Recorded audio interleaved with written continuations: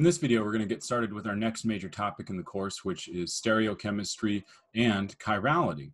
So before we get too deep into the chemistry and the chemical implications of stereochemistry and chirality, let's just give a brief definition as really this field has ramifications sort of everywhere. So what we're talking about is stereochemistry. So intro to stereochemistry. This actually has nothing to do with sound, which is interesting, but it's the study of the chemical and physical properties. So it's kind of a field.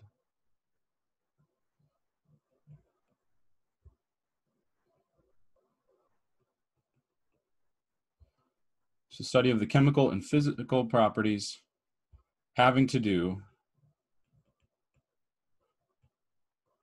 with orientation in 3 dimensions.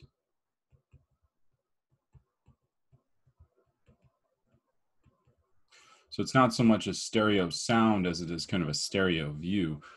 To get into and really understand where stereochemistry is coming from and a lot of the nuances, what we need to do is first define something called superimposition.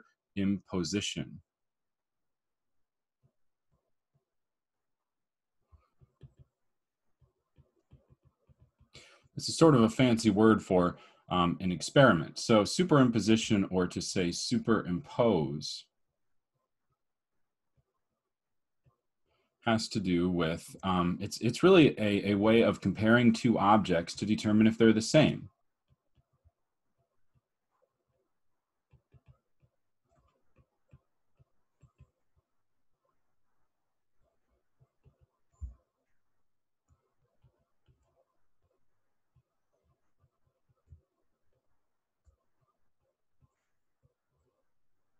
Okay, to see if they're the same. Now, it's really hard to describe this in words, but it's actually a fairly simple thing. Let's say we have a basketball. Okay, I'm going to take that basketball and I'm going to compare it to another basketball. Okay, so these 2 are basketballs. There's some imperfections in our drawings, but let's assume that they're they have the same dimensions. They're the same size basketball made by the same manufacturer on the same day. There's nothing glaringly different about these 2 basketballs. So we would say that they're the same. So they're assumed to be the same. Again, drawing is hard. So we're going to make some mistakes, probably you and I. What I'm going to do is I'm going to superimpose these 2. And to do that, it's truly a thought experiment. It's not a difficult thought experiment, but it's a thought experiment where we're going to take the 2 objects and sort of merge them together. And if every nook, cranny, crevice, edge, whatever, perfectly aligns between the 2 basketballs, or they can be rotated so that there's perfect alignment. Yeah, I mean, if we rolled one over and we merge them together, maybe the seams don't overlap. But let's assume we can roll them around in some orientation so that they have perfect alignment. And actually, to show this in notes, I actually kind of draw it like this. But that kind of implies there's imperfect alignment. But we assume that they perfectly align with each other.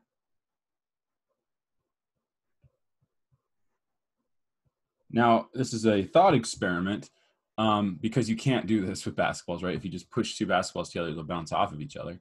So this is a thought experiment, but if we bring the balls, roll them around, seams align, everything aligns, the edges align, there's perfect alignment, we would say the balls can be superimposed.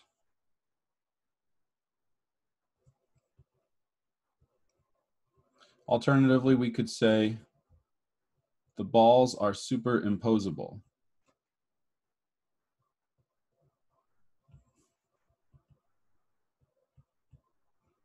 Now, when the balls are can be superimposed, or the balls are superimposable, same thing, just using the words differently, we say the balls are the same.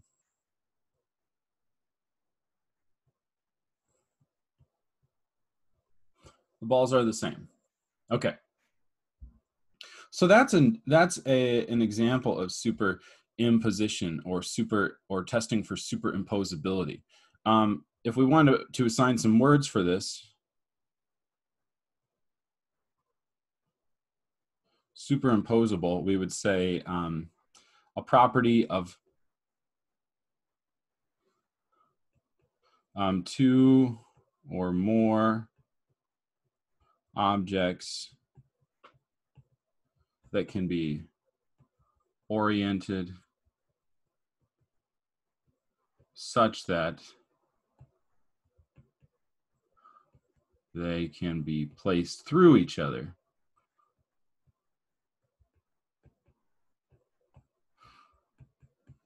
And I'm sure there's a better definition on the internet. I try to give you all definitions, unless it's like a physical law of the universe. For some of these things, I try to give you practical definitions and ways of thinking about this.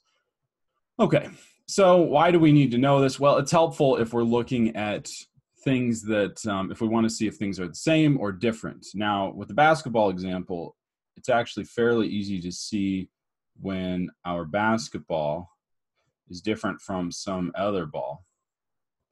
So maybe I try to draw a soccer ball here.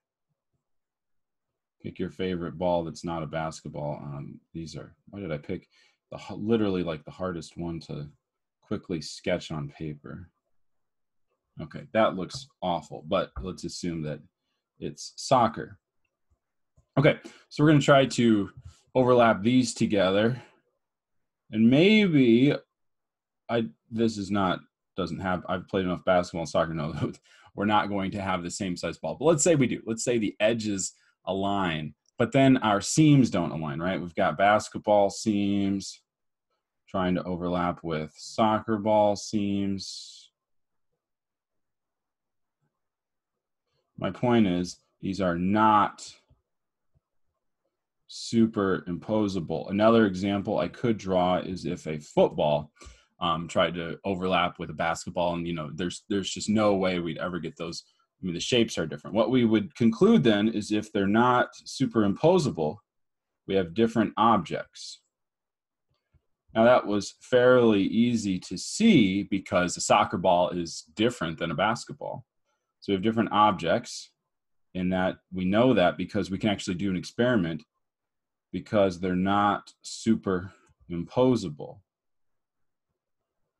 Okay, so not superimposable. Now, what about some other things that we interact with in the universe frequently? Well, right now this doesn't seem super useful, but what about hands? Hands. Are they superimposable? Let's start there. Before we ask if they're the same or different, let's just instead let's instead ask, are they superimposable from the start? All right, so again, my artistic prowess / lack thereof is really on, it's really being showcased right now in this lecture. Here's a hand. Let's call it our left hand. And we're going to take we're going to compare that to our right hand. So we're kind of palms up. All right, so this is a palm. Are they superimposable? Well, let's do the experiment in front of your screen. So we've got two hands left and right. Well, if I try to just push them through each other, right now it doesn't work because my thumbs are not aligned. Well, that's no problem. Just flip it around. Now our thumbs are aligned, except for the fact that all edges need to match up. I've got palms on one side. I've got the top of my hand, fingernails on the other side. This isn't going to line up. Okay, the edges line up, but we don't have palm to fingernail kind of congruency or lining up. And so what we say is, are these superimposable? No, they're not superimposable.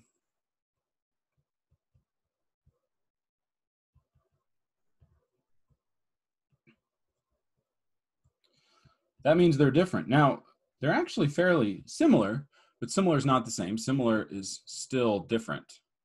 Now, if we sit back and think about this, and I said to you, like, the big takeaway of this video was, hey, your hands, your left and right hands are different from one another. You'd be like, okay, yeah, sure.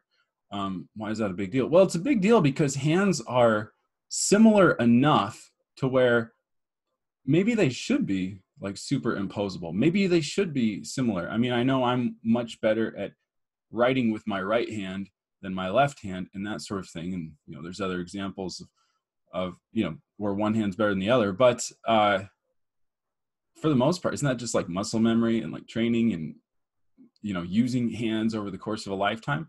Well, it turns out, no, there's something deeper here, and we'll get to it in a second. But let's just point out a property of hands. Hands are also mirror images of each other.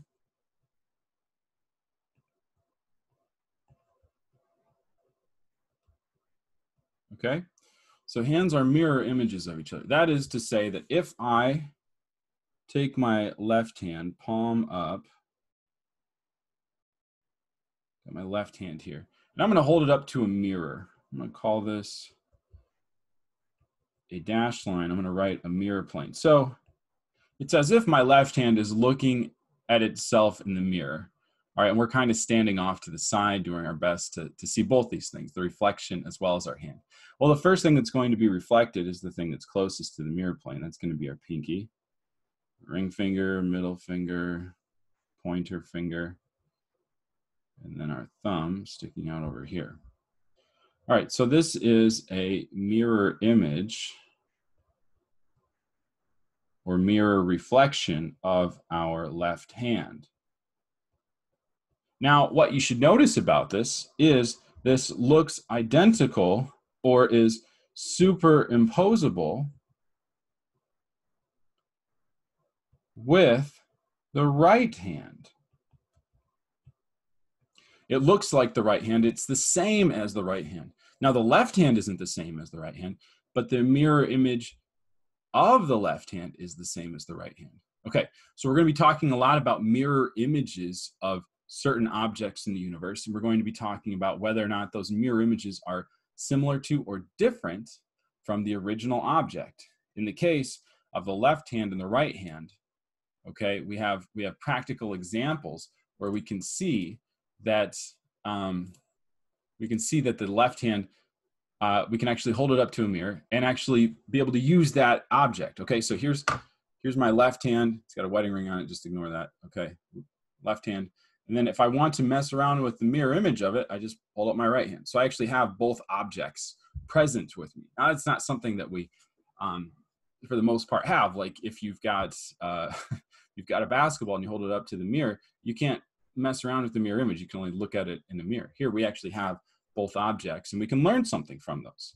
So let me just give us some perspective here. For the most part, objects in the universe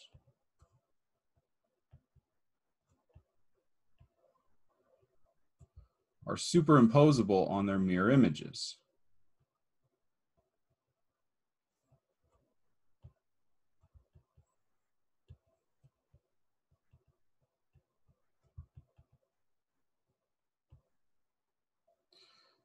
But some things like hands, some things are not superimposable on their mirror image.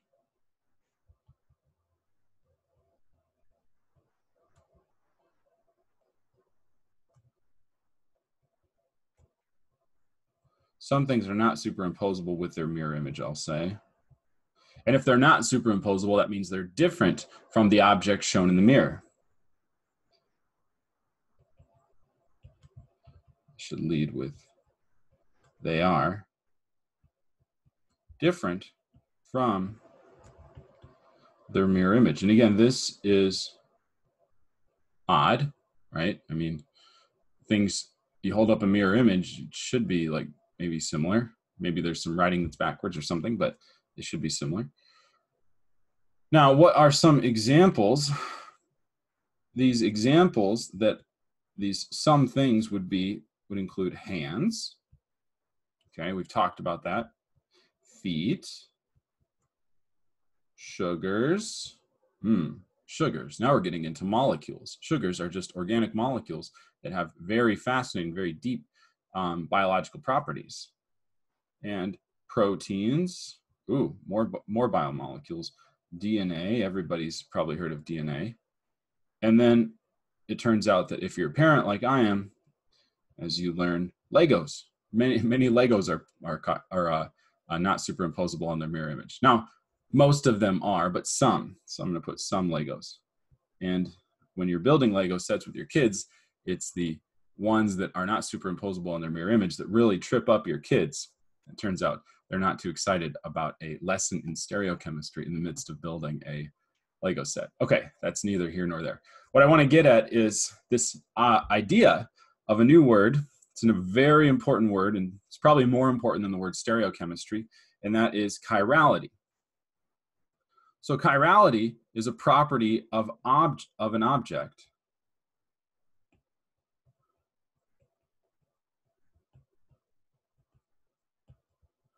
that is not superimposable on its mirror image.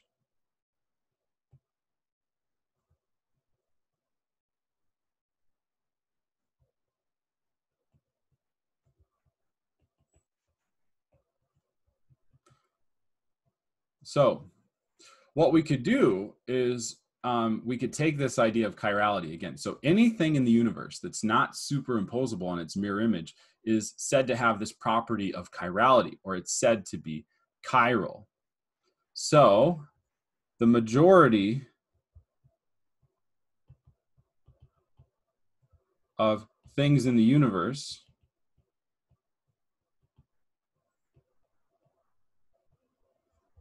are not chiral. Now, instead of saying not chiral, chemists prefer to use the word achiral.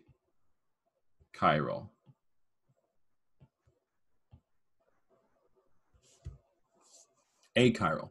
So we could label a basketball as being achiral, because if we take the mirror image of the basketball, ignoring like small writing and that sort of thing, subtle details, and we superimpose them, we would see that they're the same because they would be superimposable. If things are superimposable on their mirror image, they are achiral or not chiral.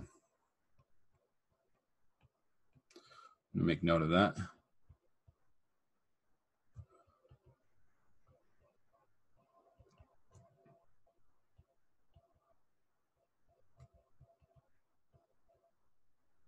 So superimposable on the mirror image.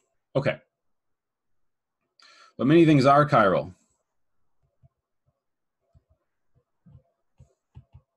Chiral objects, again, not superimposable on mirror image. That idea of connecting the word chiral to whether or not something is superimposable on its mirror image is very important, and I keep hitting on it, are not superimposable on their mirror image.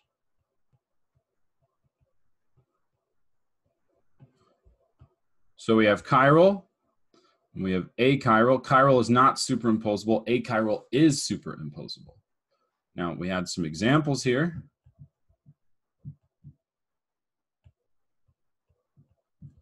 We had hands, feet, sugars, DNA, proteins. So proteins, some Legos, because I wanted to keep it fun. And it turns out some organic molecules. And it's these some organic molecules that we want to pay attention to for the next unit of our lesson. In particular, some organic molecules are chiral many molecules are chiral, and in particular, molecules with carbons attached to 4 different groups. So if a molecule has a carbon atom bonded, let's fit that in, bonded to 4 different groups, we say the overall molecule is chiral. Now I did qualify and say many. Many is most. It's not like Legos where it's like some of those weird pieces. But what I'm getting at is anytime you have a carbon atom that has 4 different groups, A, B, D, and E. We'll skip C, right? A, B, D, and E, 1, 2, 3, 4. Maybe 1, 2, 3, 4 would be better.